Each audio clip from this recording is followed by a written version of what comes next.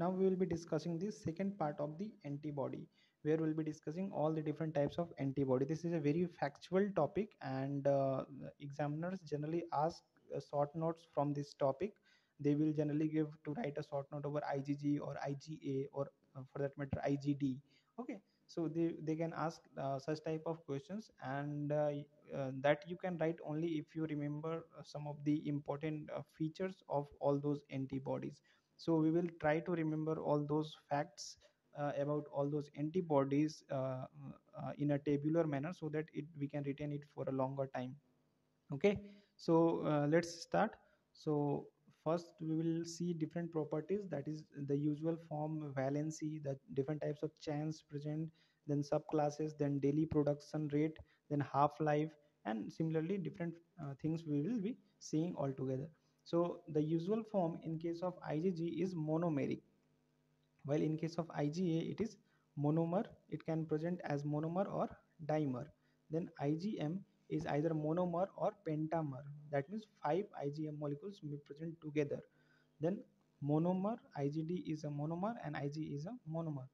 So come to the valency. Valency means the number of antigens that the antibody can bind. So in any one antibody there are two antibody binding sites, so valency will be 2 generally. So IgD has 2 valency. IgA, since can be available in dimeric form also, so the valency may become 2 or may become 4 based on the form of the antibody. Similarly, the valency of IgM can be 2 or 10 if it is present in the pentameric form, and the valency of IgD and IgE are 2 and 2. Now come to the chains. So we have got the heavy chains and the light chains. So heavy chain in case of IgG will be gamma chain. In case of IgA it will be alpha chain. Then in case of IgM it will be mu chain. Then in case of IgD it will be delta chain. And in case of E chain, there will IgE antibody, it will be a epsilon chain. Okay, epsilon chain. Then light chains can be either kappa or delta in all the antibodies. So light chain is never all together, both cannot be present together.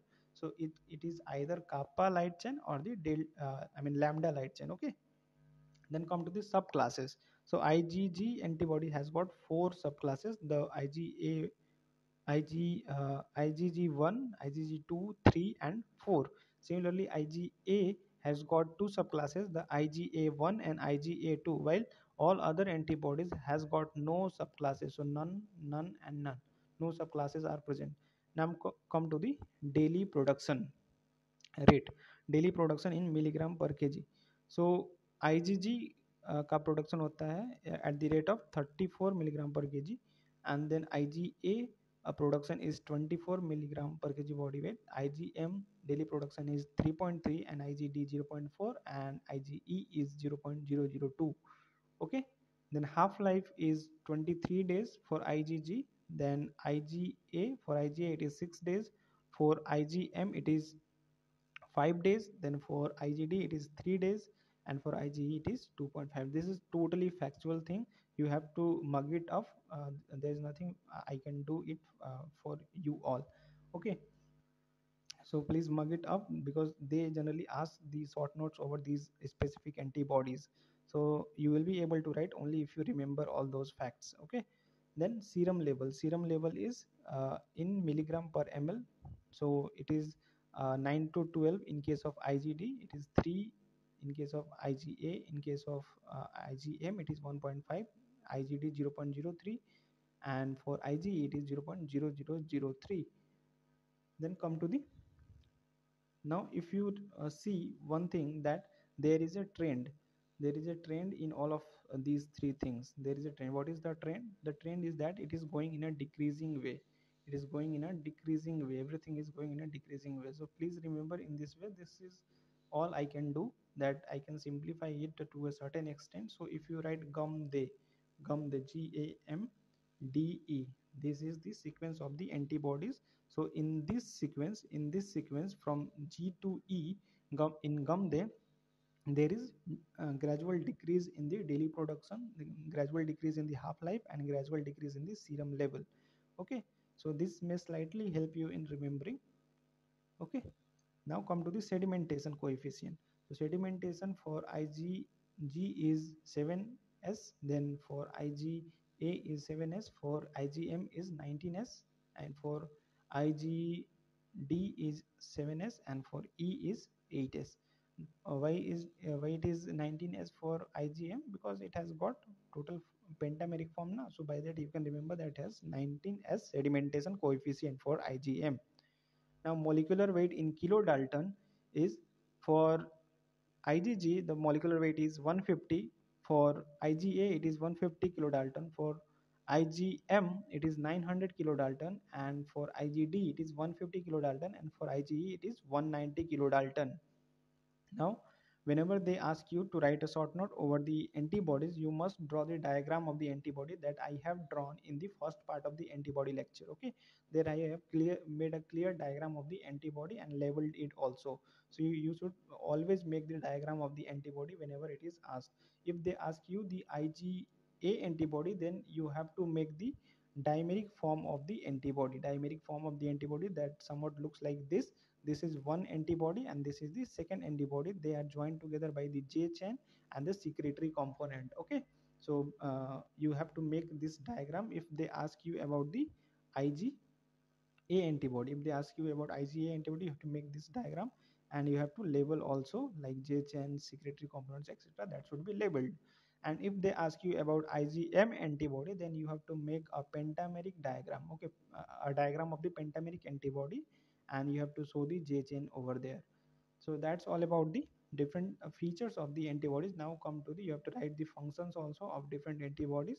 So the function of the IgG antibody is that since IgG antibody can cross the placenta, so it provides immunity to the fetus. So it has a very important role in providing the immunity to the fetus. Then when we will be coming to the complement system, then we will read that there are three pathways of complement activation, one of which is the classical pathway. So IgG antibody help in the classical pathway of complement system. Then opsonization, it helps in opsonization also. We'll see what is opsonization. Then IgG is raised in chronic infection and subsequent exposures. Like we have seen in case of the secondary immune response, there is rise in the IgG level, IgG type of antibody, while in case of primary immune response there was IgM rise. Okay, so that is the variation in the antibody type of antibody depending upon the exposure also. Okay, now come to the IgA antibody. Now since IgA can be available in two forms, one is the IgA, one is the monomeric form and the other one is the dimeric form. So the two types of antibodies are there, and two types of IgA are there. That is the serum IgA, that is helping in the antibody dependent cell mediated cytotoxicity. This we will learn about this in detail when we will be reading the immune response chapter. Okay, so in the immune response chapter we'll be discuss it in detail. Then we have secretory IgA antibody that is present in the intestinal lining of and the respiratory tract mucosa. Okay, this provides the local and the mucosal immunity and prevents the entry of the pathogen through the mucosa. So these are the two functions of the IgG. The serum IgG is helping us in the ADCC, while the secretory IgA is helping us in the local and the mucosal immunity. Then come to the IgM antibody. How is that helpful to us? So IgM antibody is the first antibody in the primary immune response. We have seen this in our acquired immunity chapter. Okay, in the second part of the acquired immunity chapter. Then this IgM is also helpful in the classical complement pathway activation. Then IgM is also present as the B cell receptor over the B cells. Then it helps in opsonization also, and then it protects against the intravascular microorganisms. Okay, it protects against the intravascular microorganisms.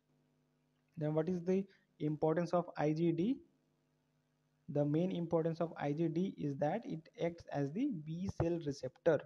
Okay, so it is present over the B cells and act as a receptor for the B cell.